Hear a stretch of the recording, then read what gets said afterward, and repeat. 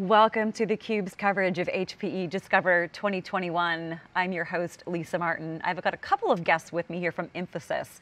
Alumni, Lakshmipathy is back, Senior Vice President and Regional Head of EMEA at Infosys. Uma, it's great to see you. Welcome back to the program. Yeah, hi Lisa. It's great to be back for Discover 2021. It's been a great opportunity to meet with a lot of our stakeholders in HPE. Excellent, we're going to dig into that. And Saju Sankarankutty is here as well, the CTO, Cloud Advisory VP, Hybrid Cloud Engineering, Platforms, and Automation at Infosys. Saju, welcome to the program. Thank you, Lisa. It's a pleasure to be in the program. It's my first time, but I really enjoy this program. Well, welcome. So the next 15 minutes or so, we're going to unpack a survey that was just done. As we know, cloud has catalyzed a lot in the last year, one of those being cloud adoption. Talk to us about some of the things that you've seen as more and more enterprises are moving workloads to cloud. How is a hybrid cloud enabling businesses to grow, enabling them to actually have a competitive edge?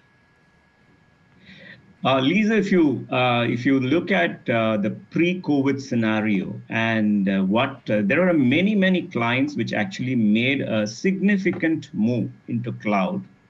But there were a few of the companies who didn't really take a mature cloud adoption.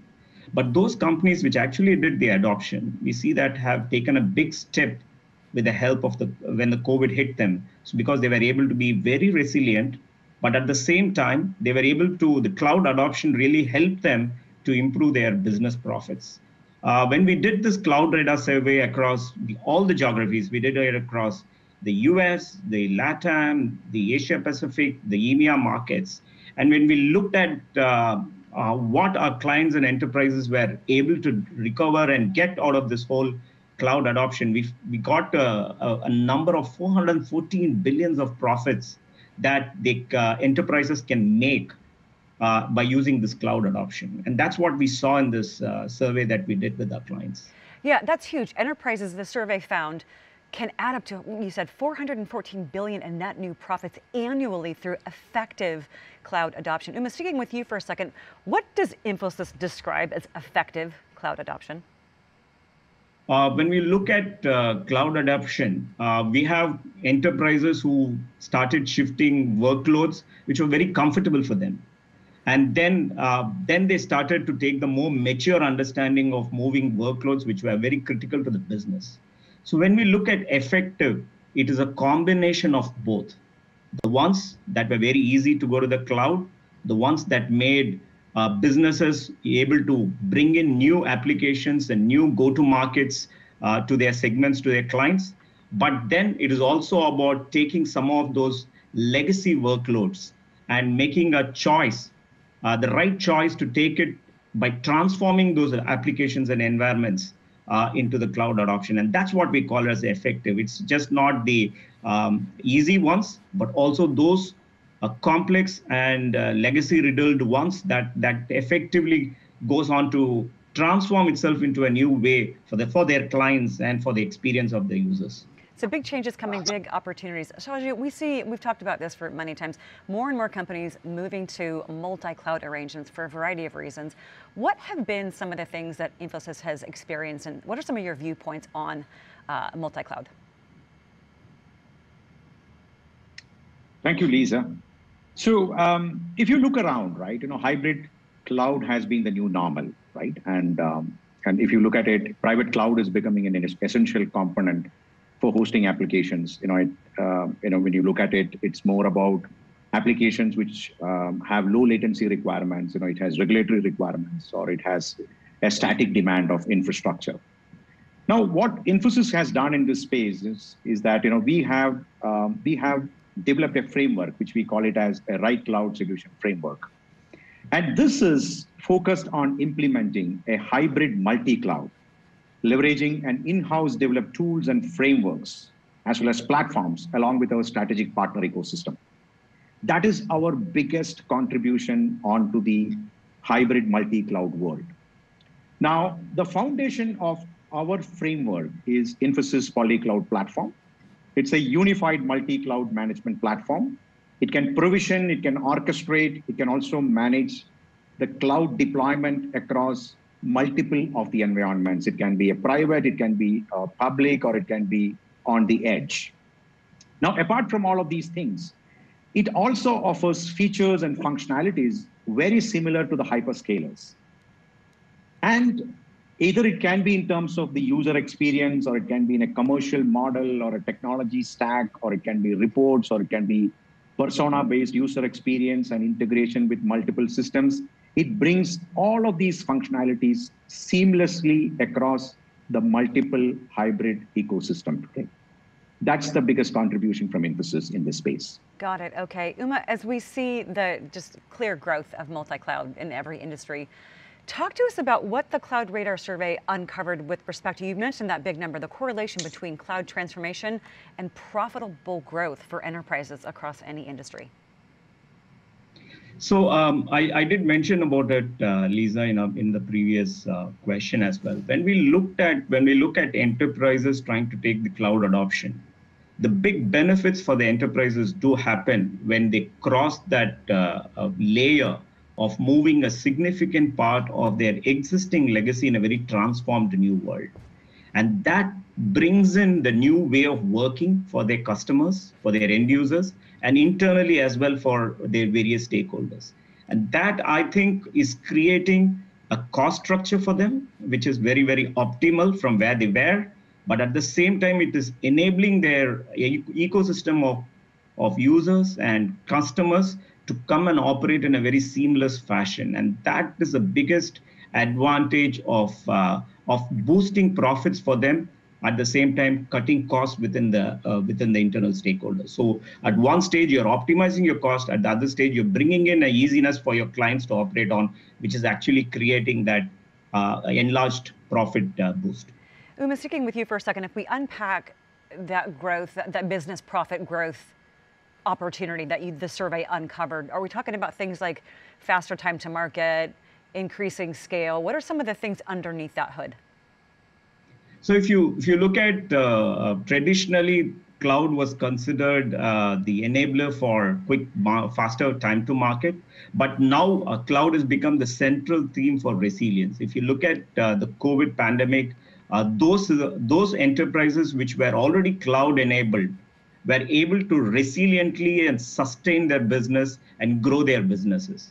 So as economy started opening up, if I can talk about an automotive client who is today enriching businesses out of China, because they have the first economy that has opened out after the pandemic. So you see a lot of enablement for those enterprises which have already taken the cloud journey. And if you look at today, enterprises are in somewhere around 17 to 18% of cloud adoption. And if they can take that to the 40%, that's when we will see that kind of boosted profits. And we can clearly see about $400+ billion of profits that enterprises can make.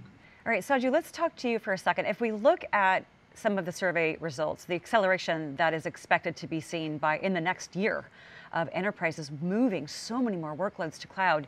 You talked about hybrid cloud. Talk to me about how the experience of working with HPE in creating joint solution suites is going to help the customers facilitate and drive that transformation. Thank you, Lisa. So if you look at HPE comes with a fine set of technology and commercial constructs, that complements our right cloud framework. And they offer the solutions, the whole lot of solutions offer private cloud as a service, which is a major component of our right cloud framework. Either it is a container as a service with HPE's Emerald data platform on HPE hardware, or VDI as a service based on a composable and converged infrastructure, or HPE's cloud built on HPC cloud built on Cray systems, and all of them commercially supported with an HPE's GreenLake offering makes it very attractive for our customers. Now, these integrations have helped us in providing a very seamless metering and billing, along with the chargeback solutions, very much in line with what is being provided by hyperscalers.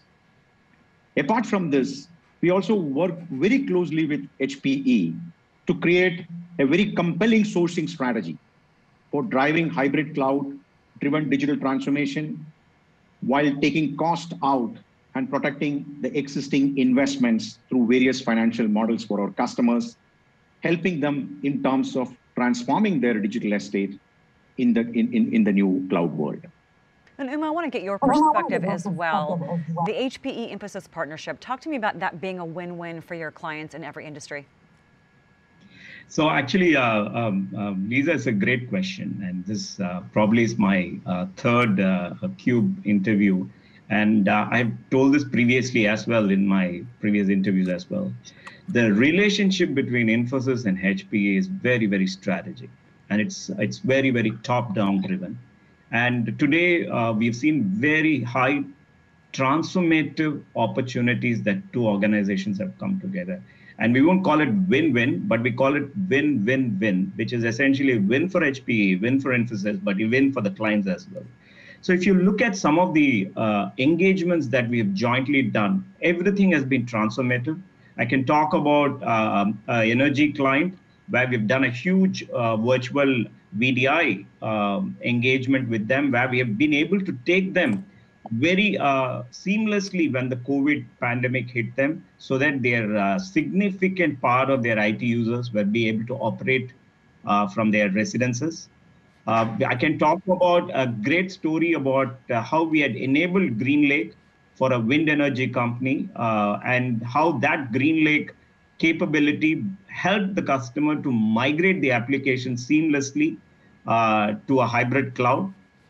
And there are so many examples of similar scale and size when we look at clients in the manufacturing space and the automobile sector, where we've really done work very closely with HPE across all regions and all geographies to make this what I would call a win-win-win partnership. I like that win-win-win. Who wouldn't want that?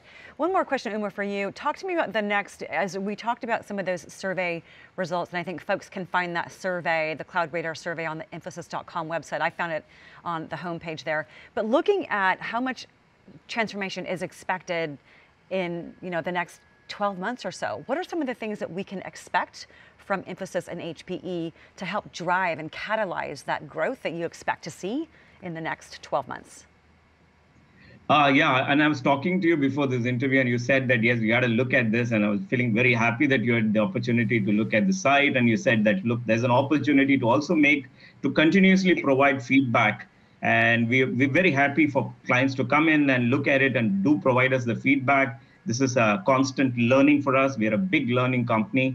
And when it comes to the next 12 months of agenda, I think the pipeline is very robust for both us and the HPE in terms of the way we want to take proactive transformational opportunities to our clients, create a value differentiation on the hybrid cloud for them.